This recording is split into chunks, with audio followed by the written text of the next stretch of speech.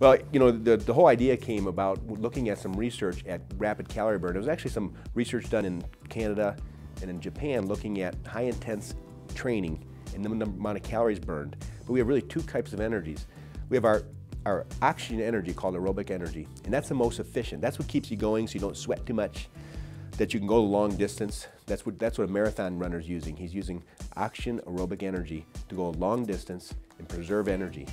And then we have this other form of energy called the anaerobic system, and use special chemicals to give you the extra burst of energy so that you can do the fight or flight response. You can run away from a tiger, jump out of a lake. You can do these things very fast, but you couldn't do it very long.